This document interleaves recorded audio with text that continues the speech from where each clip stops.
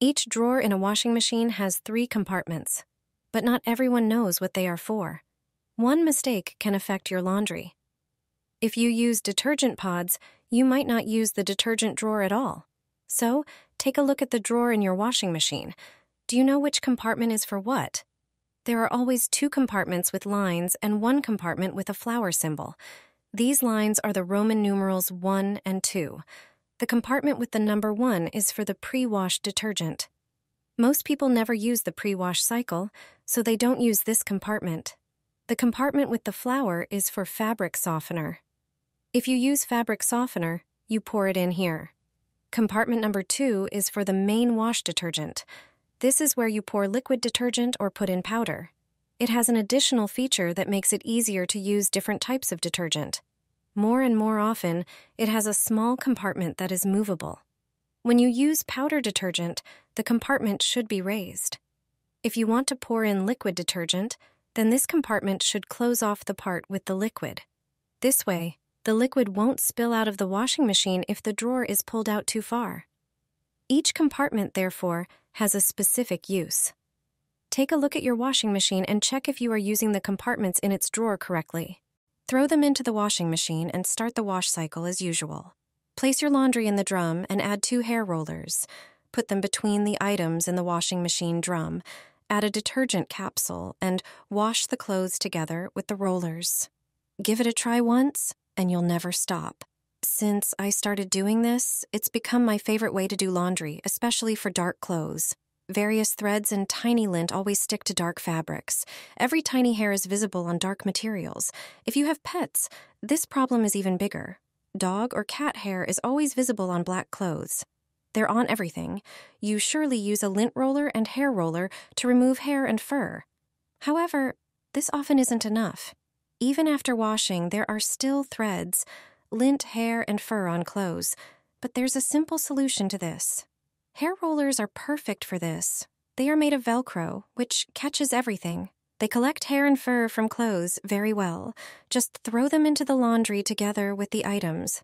Instead of on clothes, all these tiny debris will be on the rollers after washing. When you try this trick with hair rollers, the problem of hair and fur on clothes will disappear. Take a stocking and put it on your hand. This trick will ensure that you never again have damaged clothes after taking them out of the washing machine. If your clothes have pulled threads after washing, you're probably wondering what's causing it. Often, you don't remember if the threads were pulled before washing. You don't know if the washing machine is damaging and tearing your clothes.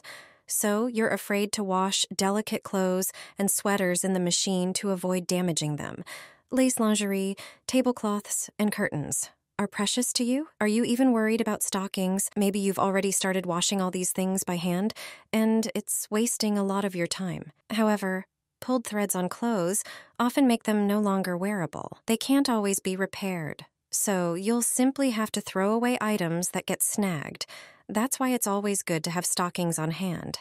You'll quickly find that the problem of pulled threads disappears.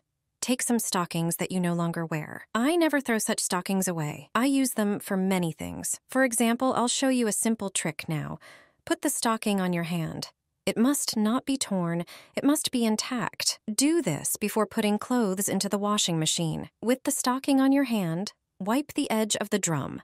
Rub the entire drum with the stocking. Thoroughly wipe every nook and cranny of the drum, including those edges inside the drum. Now, check the stocking. If it's intact, nothing has snagged it, it means your washing machine is working correctly.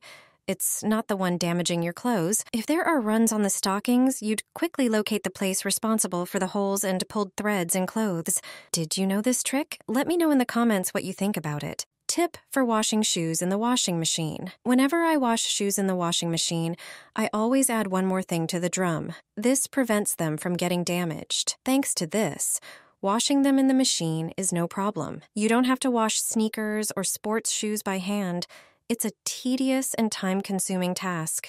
With such footwear, like sneakers or other sports shoes, the washing machine handles it perfectly, especially when the sports shoes are white. Even if the washing machine doesn't have a program for washing sports shoes, you can do it without worry. You can wash most of such shoes and fabric footwear in the machine but not leather ones. This trick is also perfect for old sports shoes, especially white ones that you were thinking of throwing away. Wash them in the machine, and you'll surely still wear them. When washing shoes in the machine, choose a program for delicate fabrics and the lowest temperature, maximum 40 degrees. The best part is that you can easily wash even just one pair of shoes, and you can spin them without any problems. However, choose the lowest spin speed, put the shoes in the washing machine, and add one more thing.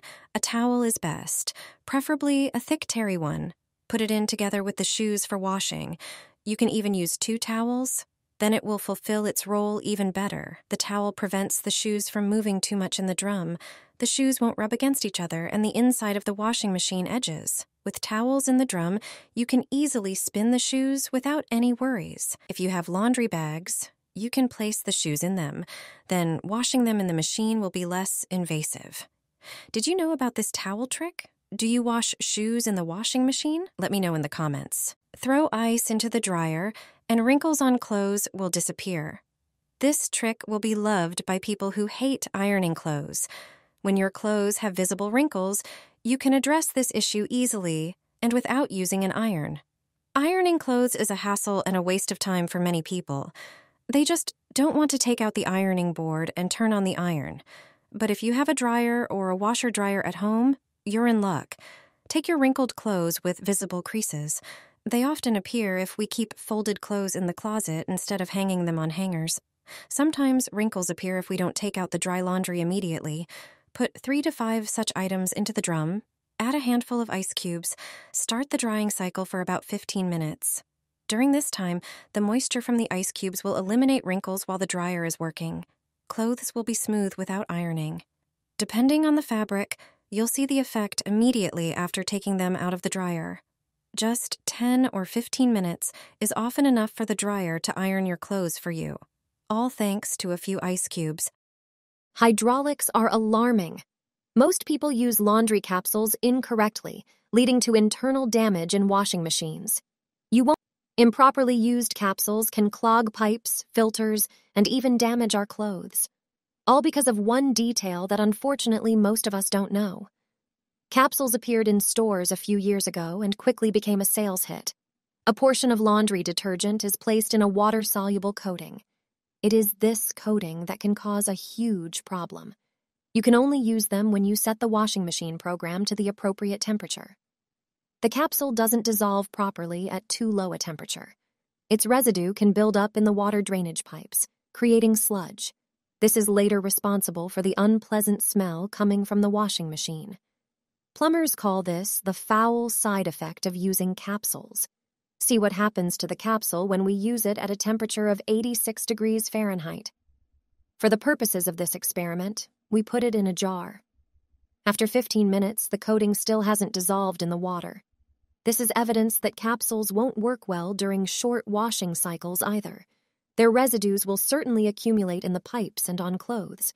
The situation is different at temperatures above 104 degrees Fahrenheit.